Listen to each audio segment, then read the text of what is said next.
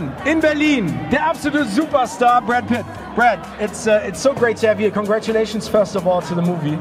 We saw it this morning, and to be honest, it scared the Jesus out of me. It's the most intense thing you're going to see all summer.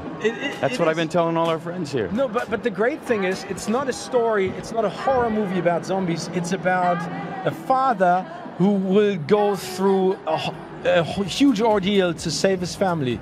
Or how would you describe the movie? Yes, that, and it's about... I've just been describing it.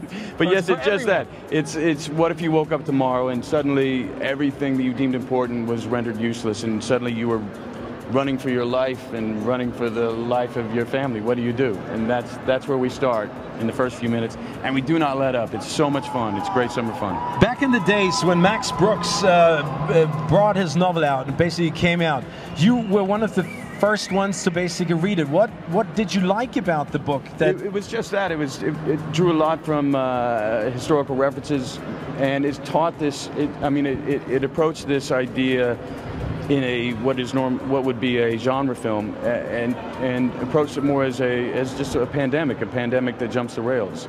And what happens if suddenly every nation, every continent is affected?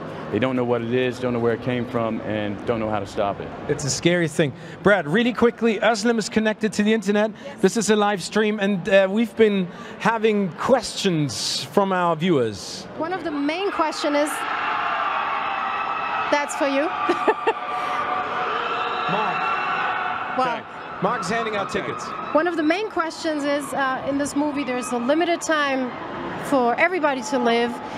What would you do if there was really a situation like this? What would you do?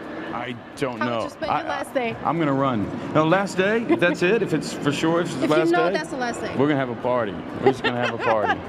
We're gonna go out. We're gonna go out big. They've been wondering too. Do you like German beer? Maybe that fits to the last day. Very much so. So we would be drinking German beer.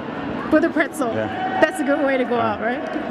Thank you. Brad, thank you so much for being here, for coming back to Berlin. Yeah, good to see you again.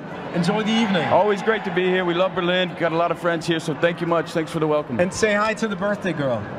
Okay, thank you. Thank you. Brad Pitt, meine Damen und Herren, thanks. Brad Pitt, was für eine coole Socke, ey. Muss